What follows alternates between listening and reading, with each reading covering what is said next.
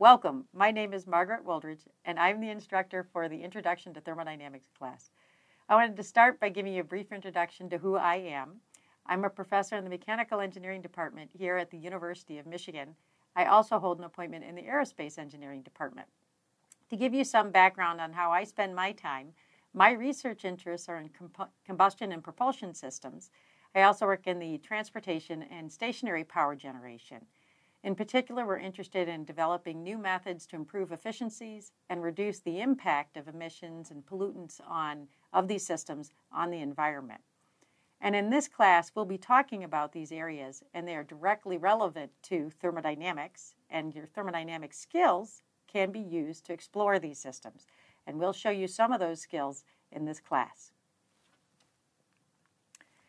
Now, first we need to discuss what is thermodynamics all about. And I have to say this is one of the most powerful topics that you will ever explore. Thermodynamics is a study of transferring energy, obtaining energy, transferring energy, and applying energy. So you can see all sorts of applications of energy transfer around you. And we'll develop skills and analytical tools that allow us to understand and quantify those systems. So to be very specific, we're going to talk about topics of mass and energy conservation principles. We'll look at first law analysis and as they apply to open and closed systems. We'll investigate and define properties that allow us to explore these systems. And we'll look at the behavior and application of specific thermodynamic systems at steady state conditions. So our course objectives are to familiarize you with these basic concepts, the concepts of state relations and conservation principles.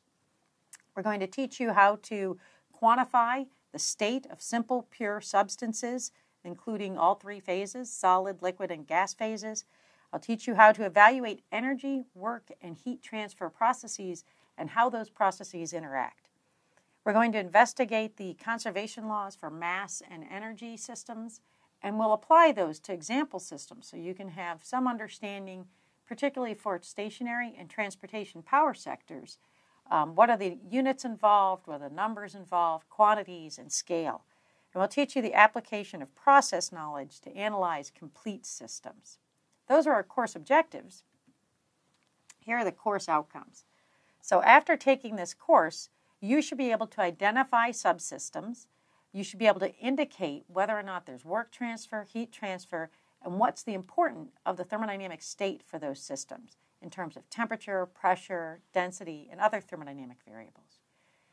Given a set of properties, you should be able to identify the phase and the remaining properties for a substance.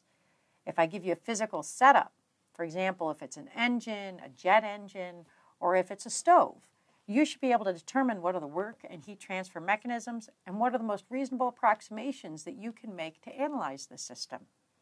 Once you have that physical setup, the device, and the process, you should be able to compute, to quantify the rates of work and heat transfer as well. You should be able to formulate an ideal approximation as well as understand how an actual system might differ from an ideal system. And given an actual device, you should be able to correspondingly create an ideal device. So we can have both real and actual systems, and we should understand quantitatively what are the differences between real and actual systems. And we should understand how energy processes affect the environment. To help us understand and accomplish these course objectives, we're going to use some references and tools that are freely available on the internet. So those are listed here on this slide. The first is the U.S. Department of Energy Fundamental Handbook on Thermodynamics, Heat Transfer, and Fluid Flow. In reality, there are 3 handbooks here in this series. We're only going to use the thermodynamics portion of that set. There's a Thermodynamics and Chemistry second edition that was written by Howard DeVoe. He provided that textbook free on his website, and that link is shown here. And the third resource that we'll use is an online calculator for steam, in other words, water, properties, which includes also properties for carbon dioxide and ammonia. There are many online calculators that are available to you. This just happens to be the one that I chose for this course. You're welcome to use whatever tools you find the easiest for you to accomplish the goals of this class. The weekly reading assignments are what we'll discuss next, and they're shown in this course schedule.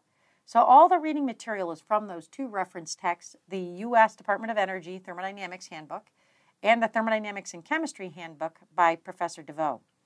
So the chapters and reading pages are listed here, and the topics are listed here that we'll be going through throughout the 8 weeks of this course. We're going to start with the basics, so we need some tools in order for us to analyze these thermodynamic systems, these energy transfer systems. And that includes concepts, definitions, and units. We'll have a good discussion of units very early on in this course. Once we have that information, we can start defining thermodynamic properties. And in particular, we'll look at how we can measure temperature and pressure, how we can describe the states of different systems, and processes and pathways that connect us to different thermodynamic states. After that, we'll discuss the energy of a system, the first law of thermodynamics, which is the conservation of energy, heat and work transfer, energy analysis of closed and open systems, and how those energy transfer systems use energy, enthalpy, and internal energy. And that will be it. We'll do many examples throughout the class so that you can have some idea of how to apply these tools. And this reading material is really meant to support the lectures and the content that we have right now that we provide in these lectures.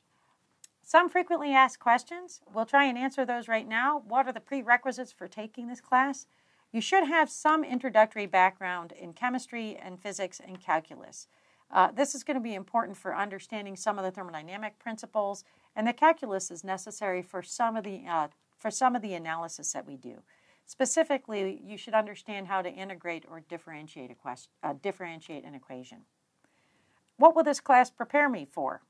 Well, thermodynamics in the academic world is a prerequisite for many other follow-on courses, like heat transfer, internal combustion engines, stationary power generation, propulsion, and gas dynamics are just a few classes that build on the foundation we will establish in thermodynamics. In the real world, energy is one of the top challenges we face in a global society. We know that energy demands are deeply tied to the other major challenges, which include poverty and health and clean water. And understanding how energy systems work is key to understanding how to meet global needs for energy. And because energy demands are only going to increase, this course provides a foundation for many rewarding professional careers.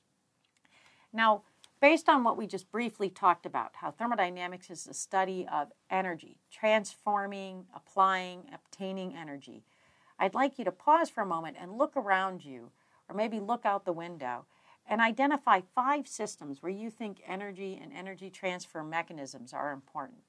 And when we come back, we'll discuss a few of those examples. Thank you and welcome to the class.